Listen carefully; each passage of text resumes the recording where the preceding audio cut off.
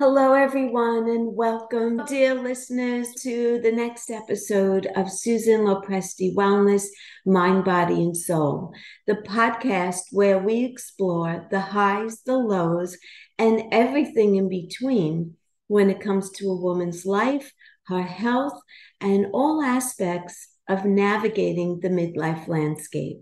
I'm your host, Susan Lopresti, and today's topic is not something that I would normally talk about on my podcast because it doesn't just pertain to midlife women. The disease that I want to talk about today doesn't discriminate against anyone. You could be male, female, young, old. You could be highly successful, or you could be standing on the street corner begging for money. You could come from a great family, or you could come from a really dysfunctional family. It doesn't really matter because the disease that I'm talking about today is the disease of addiction. Now, first and foremost, and I used to feel like this myself, hearing that addiction is a disease kind of could get you really pissed off because if you have cancer as a disease, you may not have control over a cure or not. The disease that I'm talking about, the disease of addiction, I feel like is a disease that can be cured. However, not everyone who has that disease has been given the grace and the blessing of being cured or going into recovery. So it's not a topic that I would normally want to talk about on my podcast, even though I do have addiction that runs in my family, or I should say, I do have family members who struggled with addiction, and it was very, very close in my own life. It wasn't me, but it was someone who I loved dearly. And when you love someone, it's really painful to watch them go through this addiction. So, the reason why I'm talking about this topic today is because very recently we had the passing of Matthew Perry, and that was devastating to me. And I did know that he went through addiction. I did know that he struggled while he was on Friends. I had read about it. I knew when he was in the hospital where his intestines, I believe, burst, or his colon, which was in regards to his addiction and taking Vicodin. I believe he was taking 55 Vicodin a day when he was on Friends. And that certainly messes with your digestive system. You become totally constipated. You can't have a bowel movement, and it just builds up in your colon and in your intestines. And I mean, that'll kill you. He was lucky that I think in his book, he said there were 5 people on ventilators that night. 4 of them didn't make it, and he did. And then a short time later, the addiction got to him anyway. And even if maybe he was still sober, I don't even know the details. I don't think they've come up with a full autopsy report to see if there were any drugs in the system. I know they didn't find any at the scene where he'd passed away. So who knows what it's all about. And then I don't know if any of you are General Hospital fans. I've been a General Hospital fan since I was probably 9 years old. I grew up in Brooklyn in a brownstone and with all family in the house. And my grandfather lived downstairs and he was retired at the time. And I used to go downstairs to his apartment at 4 o'clock in the afternoon to watch Dark Shadows, for any of you who remember Dark Shadows, Barnabas Collins, back in the 70s. So anyway, I would go down before 4 o'clock because we'd have a snack and get ready for Dark Shadows. But my grandpa, he used to watch General Hospital. So being that I was down there early with him, I started watching General Hospital, and here I am, 63 and a half years old, and I do still watch General Hospital and The Young and the Restless. I used to watch One Life to Live and All My Children, but they took them off the air, so that's what I still watch. Anyway, the reason why I bring up General Hospital is because Tyler Christopher, who, if you don't watch General Hospital or never watched General Hospital, he played Nicholas Cassadine for over 25 years. And he won awards. He's a great actor. And I knew that they recasted him some years back, but I didn't know why. I didn't know if it was his choice to leave. Like, I'm not really a big follower of stars and movie stars. So, but anyway, I found out that he passed away. And finding out that he passed away, they said it was from a heart attack. And then I found out that he actually was let go from General Hospital and another show that he was on, I think The Bold and the Beautiful. And he was let go because of his drinking and I think his erratic behavior on set as well, which I didn't know that at the time. And anyway, about a year ago, pretty much a year to the month when he passed away, a year prior to that, Sonny Corinthos on General Hospital, Maurice Bernard in real life, he has a YouTube channel that's called State of Mind because Maurice has bipolar and he has suffered with depression and he's very open about that. So he has this YouTube channel about mental awareness, mental health, and he had Tyler Christopher on, I guess, a few months after he got sober. And he did a whole hour and a half show with Maurice talking about his downward spiral, his struggles with trying to stop, and so on and so forth. After I watched that video, then I learned that he actually did relapse after that video was published or recorded. And I think he was back to drinking. I don't know where he was in the phase of addiction when he died. And again, like Matthew Perry, they're waiting on a full autopsy report.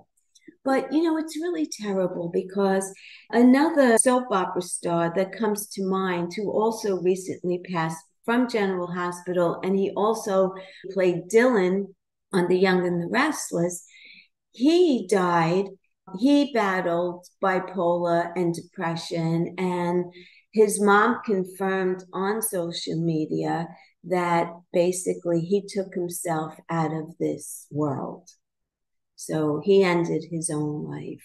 I don't know if addiction was part of his disease of mental illness or not, but it's just so shocking that so many young people and famous people too, which, you would think like they have all the money in the world, they could have anything they want, they have so many blessings, and yet they struggle with addiction. And so it doesn't discriminate. Like I was saying in the beginning, it doesn't matter if you're rich or poor, famous or not, intelligent, if you went to college, if you're a doctor, a lawyer, some kind of professional, or you're doing blue collar work, whatever it is, no matter who you are, it doesn't discriminate. But let's go back to it being a disease, because I feel like a lot of diseases you don't have control over. Once you're diagnosed with something, a lot of these diseases you can't turn around. Addiction, you can, but it's so interesting to see that although you can, so many people that struggle with addiction weren't able to. So the ones who found sobriety, that's a blessing. They have been blessed with a gift that you can't put a price tag on, because I can tell you firsthand what it's like to love someone who's an addict. It's horrible. It's horrible. It's devastating. It's one of the hardest things that I've ever experienced up until today. I hope it never gets any worse than that. And, for the person who loves an addict, I have to tell you that you really need to get well before you could do anything for that addict. And I didn't know that. So when I first went to Al-Anon, my first meeting at Al-Anon, I was working in the city and I went, my God, it took me over a half hour. I decided to walk there, not realizing how far away it was. And I walked into a lunchtime meeting and I went in there thinking that these people were going to tell me how to stop, how to have my addicted person in my life stop using. And so when I went into this meeting and I heard all these people talking about themselves and their problems and all of this, I was like, I don't want to be here. I don't care about your problems. I want an answer to my problem. And I wasn't getting that. So I left that Al-Anon meeting and I decided that I wasn't going back. And then a friend of mine who was also in Al-Anon, who knew my situation, she said to me, she said, Susan, why don't you come to an Al-Anon meeting that I go to? Maybe you'll like it better. And this Al-Anon meeting is going to be an anniversary meeting, which is different than, a regular Al-Anon meeting. So there'll be speakers that come up and you'll hear what they have to say, and something may resonate with you and touch on something.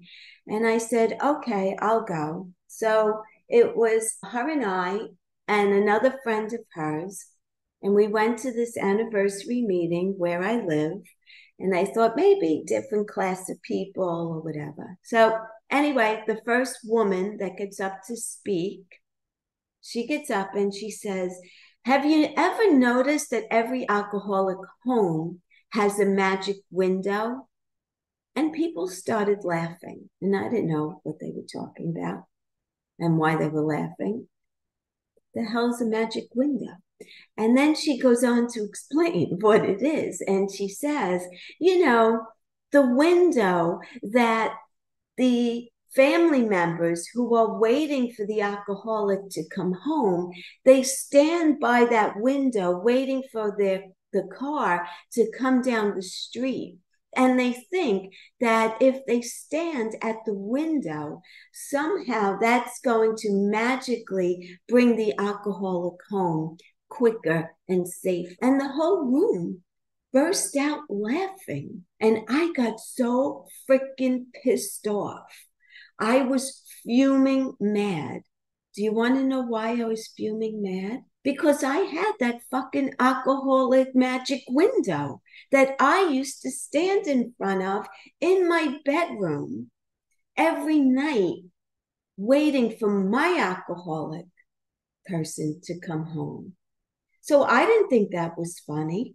And I was like, why are all these people laughing? Because I felt like they were laughing at me. And I didn't think it was funny, because those nights of standing in front of that window and pacing back and forth and beeping and calling and wondering and scared, and that wasn't fun.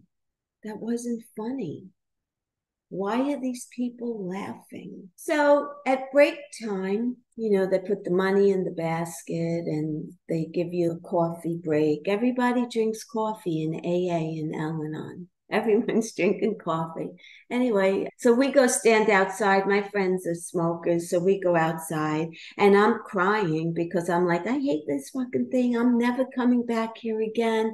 This is bullshit, blah, blah, blah. And my friend's friends, they know her through her, she put her arm around me and she said, girl, I'm going to tell you something. You may not come back tomorrow, but when you do come back, you'll be coming back on your knees, crawling, begging for help. And I said, yeah, I don't think so. And anyway, I got in my car and I left. I didn't stay for the rest of the meeting. Well, fast forward, I don't know how many months, I did. I went back to a meeting, not there, somewhere else by my home. And the woman that was speaking when I walked in, when she saw me walk in, she stopped speaking. She leaned over to a woman that was next to her, whispered in her ear. The woman looked at me. She switched places with the woman who was speaking, and that woman walked to me in the back, and she put her arm around me, and she brought me into a private room. Why? Because I was practically on my knees. I was hysterical. I had nowhere else to turn, no one that I wanted to talk to about this, and I didn't know what else to do. And that friend of a friend was right. And I didn't like Al-Anon. I didn't like it at all because I had to look at my own shit, right? I had to look at my shit because it takes two to tango in an alcoholic home. And I was keeping the secrets. I wasn't sharing with his family or my family or my friends that I had an alcoholic living in my house with me, who was, by the way, a complete stranger from the person that I originally met. We're talking a completely different person. You know the movie Sleeping with the Enemy? And no, he wasn't abusive in any way to me, thank God.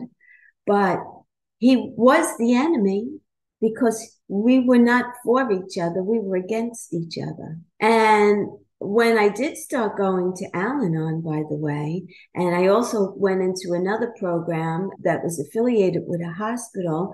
It was called the SO program. So it stood for Significant Others. And that met every Wednesday night at 7 o'clock. And that was significant others in a room with a therapist, and we just went around and we spoke a lot. And each one of us got a chance to speak. And I went to Al-Anon. In Al-Anon, I did more listening than speaking, but I had the book, Keep It Simple, and I read a lot of the Al-Anon literature, and I started practicing the Al-Anon ways and following the steps. And what I started to notice that when your behavior changes, so does the other person's behavior. But that other person never got to the point of sobriety, never really wanted it. And so I used to threaten and say I was going to do this and I was going to do that and this and that and this and that. But I lasted for 28 years in that marriage. And finally, when I just couldn't take it anymore, and with the help of counseling and getting stronger, and I used to listen to meditation tapes, and I think they really helped me. And what I realized was that I was codependent and I was an enabler, and he fit what I needed in my life. And I want to read something from a book that's called The Gift. I read this line. I suggested that maybe they weren't the ones with the need. Maybe she was. Sometimes We have the need to be needed. We don't feel we're functioning well if we're not rescuing people. But when you depend on being needed, you're likely to marry an alcoholic. Speaking for myself, I grew up with a very big family. Not my immediate family. It was just me and my brother, my mom and my dad. But my mom has, I don't know, 12 or 13 brothers and sisters, and they all have kids. So I have a ton of cousins on my mom's side. My dad was one of seven. Not all his sisters and one brother had kids, but there were a lot of kids. I have a lot of cousins on that family. I happen to be the youngest member of my dad's family, and pretty much one of the youngest. I would say one out of, there's probably four cousins a little bit younger than me, and a lot of older cousins. Like I have cousins that are in their 80s. I have one cousin who now passed away, but her and my mom were actually the same age. She's a few months younger than my mom because my mom's mother was pregnant with my mom, and her brother's wife was pregnant with my cousin. So anyway, there's, needless to say, there's a large family. And I grew up in the 60s, and back then you heard the saying all the time, children were meant to be seen, not heard. So when we went to someone's house for company, we're not like the kids today that all the attention is on the kids. No, we sat there. Maybe we colored, or we played with a little toy that we brought, or me and my brother would play a game together. My brother was very rambunctious. He was all over the place. I was very shy and quiet. And I always used to feel like maybe if I just don't say anything, no one will even notice me and want to come over and talk to me or make conversation with me, because I hated that. I hated that. And so I wasn't seen, I wasn't heard, I wasn't given a lot of attention, believe it or not. And some people, if my family's on here listening, you may be saying, oh, she's so full of shit. Her father loved her to death, or her mom. But you know what, guys? You don't really know what goes on behind closed doors. You're not going to say things in front of other people that you would say to your kids in private, or make them feel a certain way in private, just by their reactions and just by their complaints about life, and how it's because of you kids that we have no money, that we're struggling, that I have to pay all this money in tuition.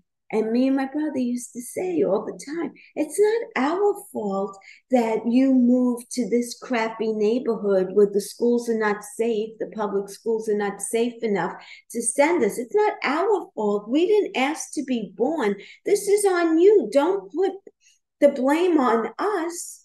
And so, it's interesting because my brother doesn't have children, and I don't know why. That's a private issue, but I don't know why, and I would never ask him. It could be because he didn't want to have children, or it could be because they weren't able to. That's their business. But honestly, I didn't want to have children either. I had no desire to have a child. And I was married like 6 years, 5 years. And, I was getting pressure from not my side of the family, but the other side of the family. Why aren't you having any kids yet? And I was like, no, I don't like kids. I don't want kids. Well, P.S., I ended up getting pregnant by accident. And I really didn't want to have an abortion. I always thought that like it would be no big deal, but when push came to shove, I didn't want to. And no judgment, because I am pro-choice, and so I don't have any judgment about that. Everyone's individual situation is different. What I do know is that when I found out I was pregnant, I already really wanted to get divorced. But I decided, which, you think that things are going to change, right? What's going to change? That I would give it another try. And anyway, it didn't work out. It doesn't really matter. I just want to talk about this disease and how devastating it is, not just for the person, but for everybody else who loves this person. It's so hard to watch. You see the health deteriorating. When you go on social media and you watch one reel of Matthew Perry, all of a sudden you're bombarded with tons and tons of reels. And I started becoming like a little bit obsessed because, like I said, addiction, I know about it. I experienced it myself firsthand, what it's like to love someone who's struggling and whatever else. And so I started watching all these reels of Matthew Perry when he was young and performing on Friends and how funny he was and how great. And then as he was getting older, where he was being interviewed, and I just saw, listen, we all get old. I don't look the way I did when I was 21, when I was 18. I get it. But you can see when someone is really beat up. And that's lifestyle, right? Some people will age better than others. I think that we have, let's go to some health coaching right now. I think we have control over how we age and how we could work to stay healthy. There are no guarantees in life. The healthiest people can get diagnosed with cancer, but we can do what we could do to maintain and preserve health and to age gracefully. And that's what this podcast is all about. That's what my health coaching programs are all about. It's about aging gracefully, staying healthy, living a healthy lifestyle. So when you look at these folks who have really gone through the mill, right, gone through the war, basically, it's a war, it's them against the drug. And like Matthew Perry talks about how he struggled, Tyler Christopher, the same, how he used to try and try to stop. And sometimes it takes losing your health. And then other times, not even that. Not even that. It takes you down. It kills you. And when I first started health coaching, I thought about health coaching and working with women who have an addict in their life that they're struggling with, because I was able to really pull myself out of that situation and make a better life for myself. But at the time, I couldn't see past my nose. It had to get to the point of it being so unbearable that I couldn't. I would wake up in the morning, open my eyes, and say, what the fuck is going to happen today?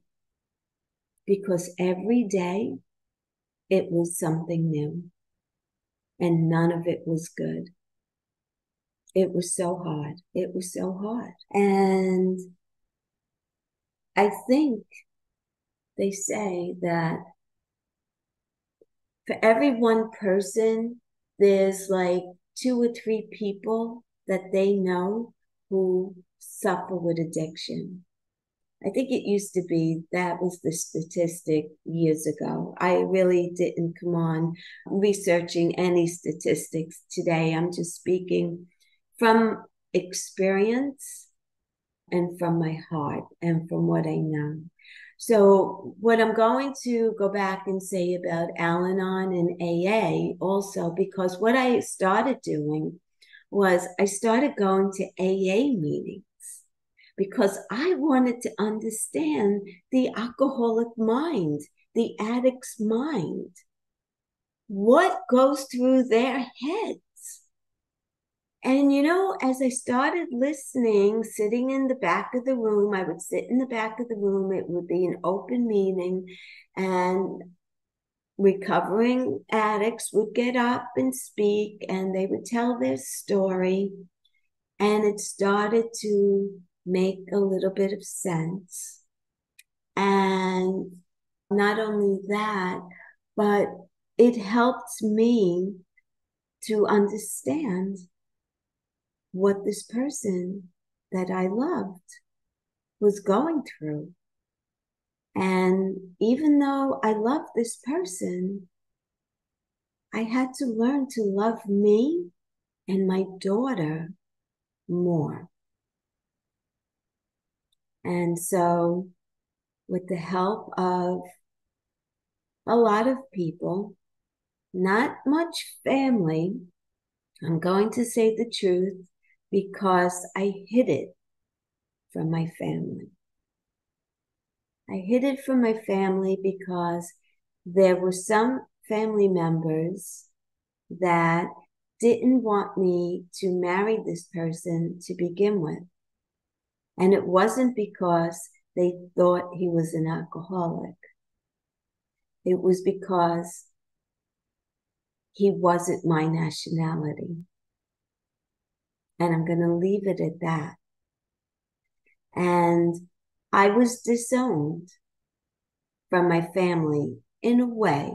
They didn't throw me out. I lived in their house, but I wasn't allowed to go to any kind of a family function. And I'm Italian, and Italian people have celebrations. There's a lot of parties, there's a lot of celebrating, there's a lot of holidays. And I was allowed to go, according to my parents' rules, only if I went alone. So I didn't go because I was being spiteful, because they were being spiteful. And basically, they were just prejudiced. They were prejudiced. They're racist, even though they raised me not to be. Always said, everybody's equal. And, everybody was equal until it hit their family. And then they weren't equal anymore. And you know what? If they would have given this person that was in my life the opportunity to know him and him know them, they may have seen the signs to say, hey, I think he could be headed down the wrong road. Open your eyes to that. We really like him. Maybe we could help him. But no, because of that, and I dug my heels in, and I ended up getting married. And I was madly in love. And I chose him over my whole entire family. And you know what? The interesting thing was that in the end, when everybody did get to know him, and they all loved him because he's very likable. And he's, charming and turns on the charm. And especially if he has a couple of drinks in him, the charm is like going strong up until he would get to the point of being obnoxious. But in the beginning of it, he was very charming and very cordial to everyone and welcoming and friendly. And that's just the way he is. And so many of my family members would tell me that, yeah, your parents went about it in the wrong way. So believe me when I say that I've been through it myself, and I know what it's like. And I feel for the families of Matthew Perry and Tyler Christopher. And Tyler Christopher, he's got young children, and they didn't live near him. They lived, I think, in St. Louis, and he was in LA, and he would visit them once a month for 3 days when he got sober. And I don't know how long it was since he relapsed, but that video that Maurice Bernard did with him was a year old. But sometime after that, he did relapse. And anyway, I don't know how he really died yet. They say heart attack, but there could have been drugs or alcohol involved, or just the fact that you abused your body for so many years that it just gives out on you. And I know that firsthand as well. A destroyed life and a destroyed family, because I think without the disease of alcoholism, we probably could have made it. And the interesting thing about me and my ex that a lot of people can't wrap their head around, and sometimes I laugh when I get the reaction from them, but he and I are really good friends.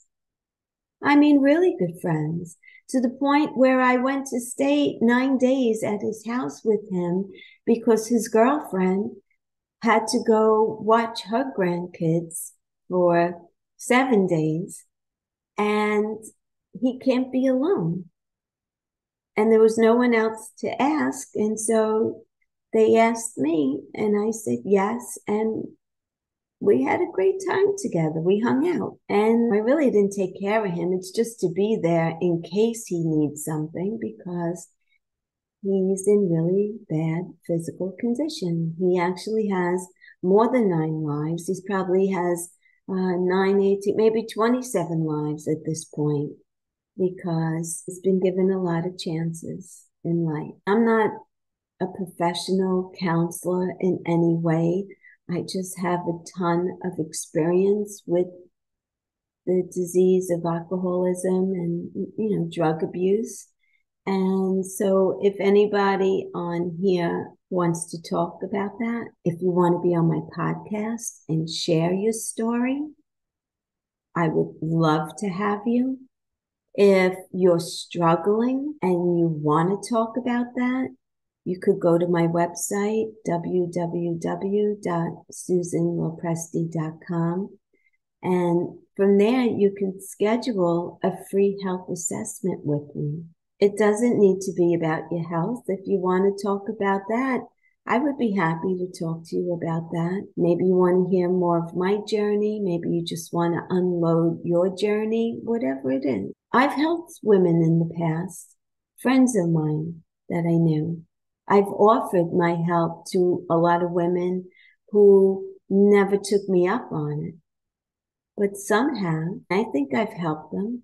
Just to share my story makes you realize that you're not alone. And even for the person who's struggling, if they're willing, if they really want to, they can get into a program and make it happen. It's a gift that God gives to some that some never find. What it is exactly, why it is, I don't know. I don't know. But at some point, if you're the person in an addict's life, you need to stop focusing on the addict and start focusing on your recovery and loving yourself more than that person, because that was part of my problem. I didn't even see my own self-worth. I remember sitting in a therapy session with a therapist I was seeing in Manhattan. And the day before, I had had my hair highlighted and cut, and it was all blown out. So I went to the session the next day, and we were sitting there, and she said to me, "Susan, could I ask you a question?" So I said, "Yeah." And this was probably 30 years ago, maybe a little bit less than that. She said, "Do you know how beautiful you are? Do you know how lucky someone would be to find a woman like you? You are a great mom, from what I know.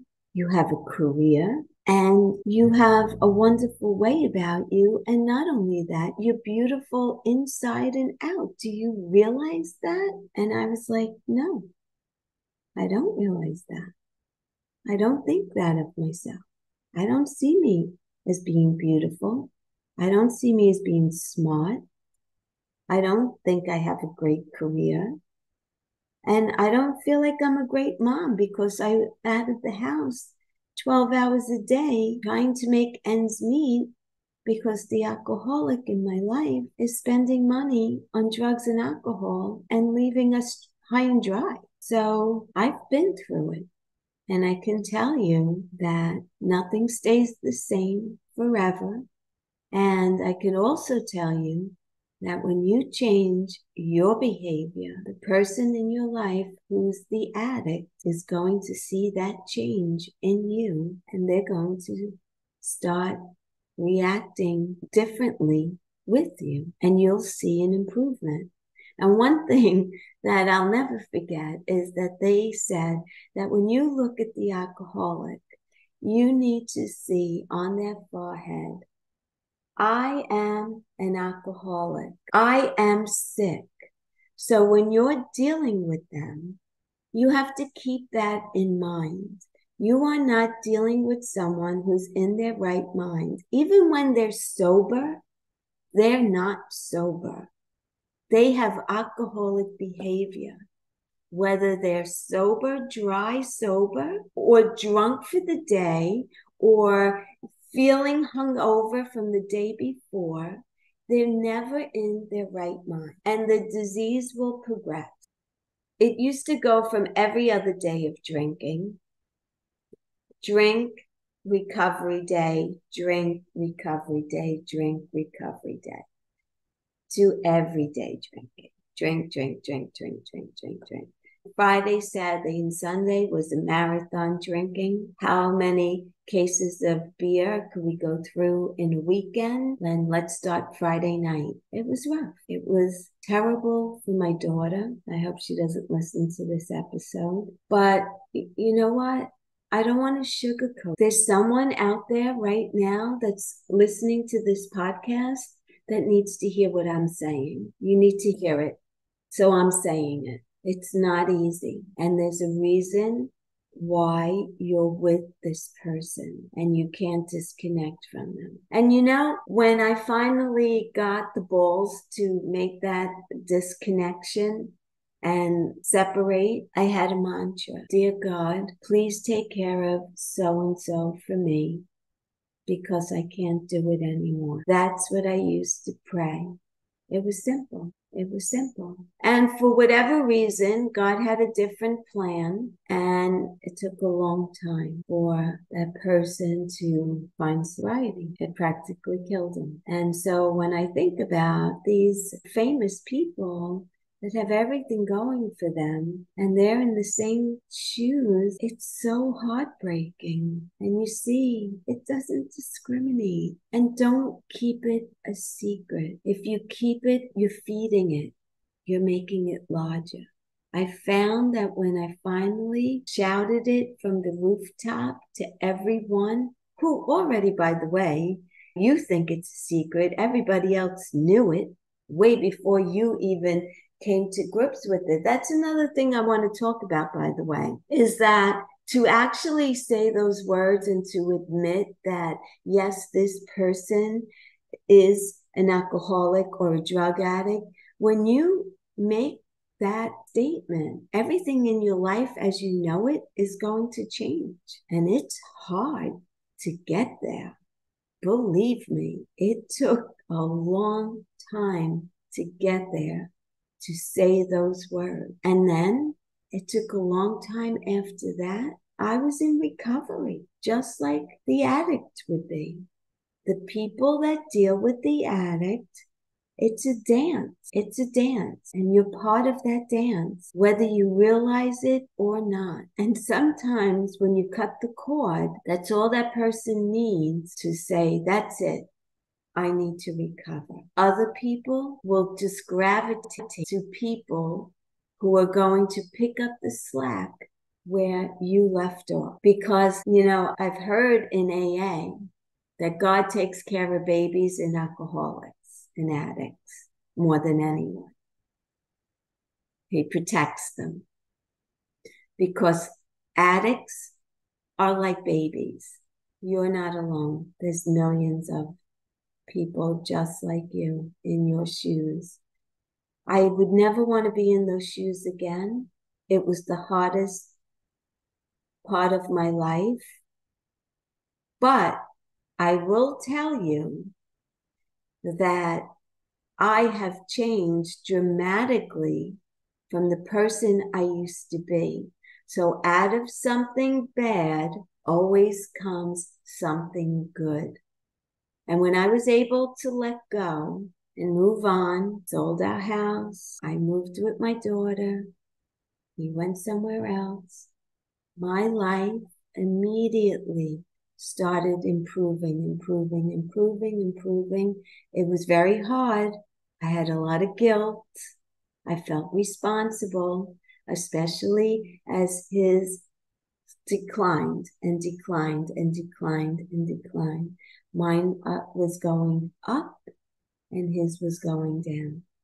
But I had to learn that it wasn't my responsibility any longer. You know that bullshit when you get married in sickness and in health? I don't think it always should apply. I really don't, because I believe that you need to stay healthy.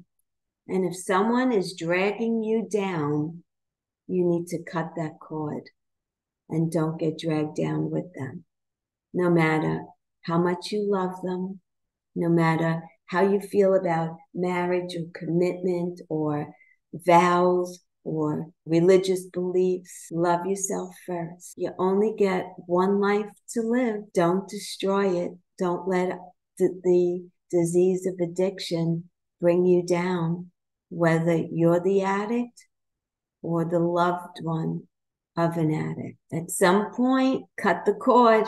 They don't want your help. They don't need your help. You're only enabling them to continue to go on doing the things they're doing. I feel pretty complete about this episode today. I think I've said a lot.